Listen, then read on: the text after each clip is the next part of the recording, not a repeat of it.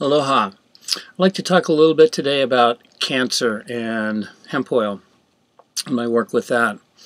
I was listening last night to Paula Gloria's show, and Rick Simpson had called in and had like an 18-minute connection or something, and so it was kind of it was an attempted interview with him that she posted, and I was reading the dialogue that was being sent in through the chat as he was on the program and saying what he had to say through Skype, and it wound up that there was some person on there that I guess knew Rick or knew of his work when he was working up in Nova Scotia. And it wound up the person was really disrespectful and saying, oh, Rick didn't heal everybody, and I know 5 people that died and that took his oil and this and that and the other thing. And this is what I wanted to address, because it's something that I haven't talked about as yet, because I've worked with a lot of patients that have cancer, and actually I've talked with Rick. We've had discussions about this very subject, about the fact that, there's other things that are that come into play when you're talking about cancer. Cancer is a termination program that the soul sets up. There's a book out there, and gosh, I should have done my homework before I came on this to do this video. But there's a book out there called Cancer as a Turning Point, and in it the author basically goes through the premise that if you're in a position with your soul where your soul is basically saying shit or get off the pot, it's time for you to change your life and change your direction of your life, because you're not going anywhere, you're not doing anything that's positive. We're going to terminate your program if you don't do something right away.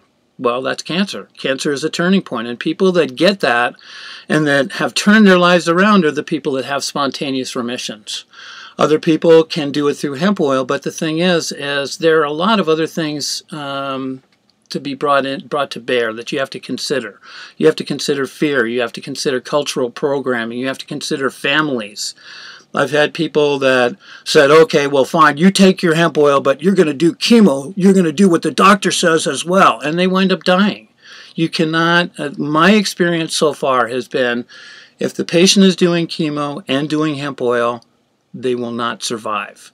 Chemo has bad juju to the point where the good juju from hemp oil will not overpower the bad juju from chemo. It will kill you. That's been my experience so far.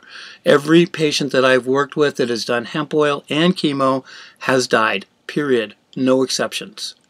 So that's been it so far. And the thing is you have to get in touch with what is the component within you that has created the situation in the first place. It's a spiritual journey. It's an inward quest, and it's something you have to take on by yourself. Your family, everybody needs to give you space. They need to back off. And that's another factor. It's really hard. I've had people that were really wanted to live, but their families were really convinced that they were going to die. And the fact that they were staying alive on hemp oil was an inconvenience to their families, and they wound up dying because their families finally talked them into doing one more treatment of chemo and radiation, and that killed them. It's just crazy. But hemp oil does have the ability to help with cancer. However, you need to do your homework too.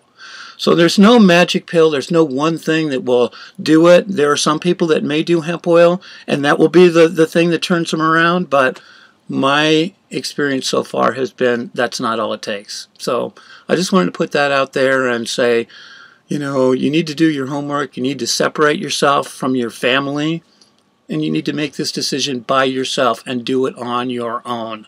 And once you make that decision, don't go back. Just keep moving forward, because whatever you decide is going to be perfect for you. We're all going to die at some point.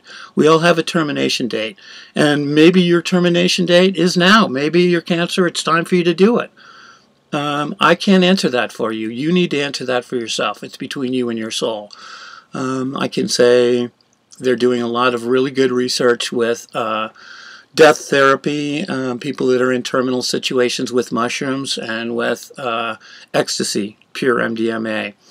but that's the lunatic fringe. They're generally not allowing that a whole lot, but it is happening more and more. So that's out there. If you need to have that as a key to open the door to awareness, to find out the answers for you, that's a possible assistant. But besides that, I just wanted to put out there that, you know, there is no magic pill. Hemp oil will help, and external cases, for sure. Anything external, hemp oil will kill. No problem. But internal cases, you're talking about other forces that are coming into play, and you need to bring all those things together and make a decision, bringing all those things into consideration. So that's it. Blessings to you all. Ciao.